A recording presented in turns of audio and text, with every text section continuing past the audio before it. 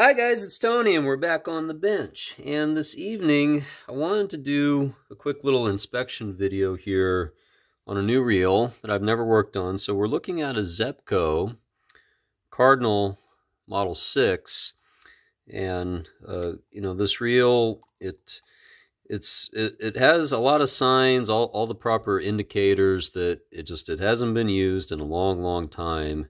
To the extent where it's got this melted rubber band actually here on the spool, as you can see. But this is a reel that I picked up recently with a bunch of parts reels, more or less. And one of the reasons why this was deemed a parts reel is for a couple of different reasons. One of them is it actually has a hairline crack here. It's a little hard to see on the camera, but you can see it. It's right there. It's just a rough crack, in that ring on the side of the rotor. But the other thing is the anti-reverse doesn't work. So that's a little bit of a problem. So, we want to inspect, take a look, and see if, there's an easy way to remedy that problem. And if there is, then, we'll certainly fix it, and I'll do a full service on this reel. This is definitely vintage. I can't really date it off the top of my head. I want to say it's probably around early 70s, maybe mid 70s.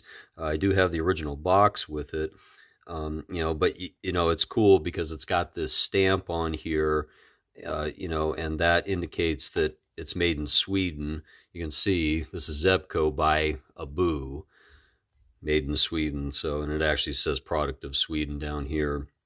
So at a certain point, Zebco must have connected with Abu to distribute these reels, or the other way around perhaps, where Abu was working with Zebco to distribute these models. So, but looking at this, it looks relatively simple.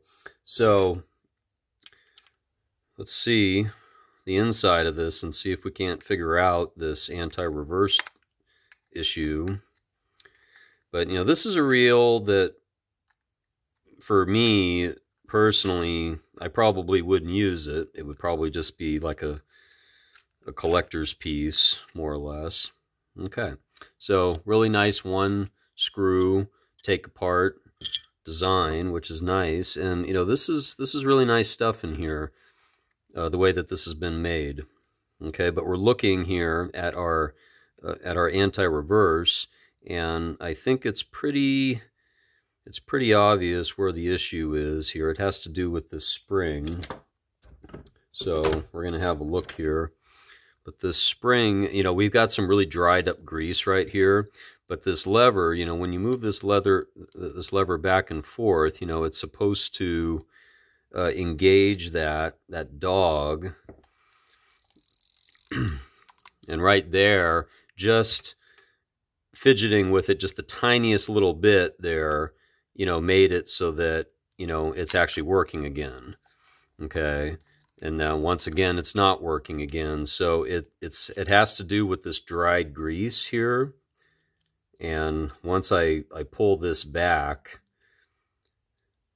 it should be enough. You can see it's moving there. Okay. And you can hear it click. And it's actually working. Well, there's a real simple way to remedy that kind of a problem. All right, it's called Clean It with some WD-40. All right, so this will just be the demonstration of how to fix a problem like this. And this has to do with real maintenance not happening over time. You get all this dried grease in here, and it turns into like a tar-like kind of viscosity, more or less. And it just tightens everything up to the point where, these functions just simply don't work anymore. Okay, so right there, we've cleaned that up a little bit. Okay, and I'm just going to take like a Q-tip to through, this whole area here, and just try to clean out some of this old grease. All right, and snap that back. No problem. Okay. So, simple, easy fix. All right, anyone can do that.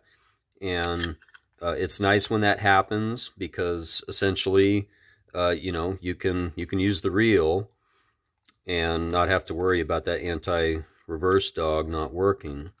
So what I will do is I'm going to do a follow-up video to this video, which will be a walkthrough service of this reel after I've actually gotten done going through it and servicing it. And I'll be posting that shortly, and we'll see how the reel goes together, and how you take it apart, how you clean the parts off. This does have a little bit of rust damage up here. It's not major. It's nothing that can't be cleaned off. I'm probably going to strip off all the line off of here, because it's been there for God knows how long. And we're just going to clean it up the best we can, make it pretty to look at, and possibly make it so that it can go on out and do some fishing. So that's it. Thanks again for watching. This is Tony with Back on the Bench. If you liked the video, please do give it a thumbs up. If you'd like to see more, please make sure you do subscribe. Hit the notification button, and that way you will get all the updates as to when these videos are coming out, such as the follow-up video to this one, where we're going to do a walkthrough, step-by-step, in-depth service on this Zebco Cardinal 6. So we'll see you next time.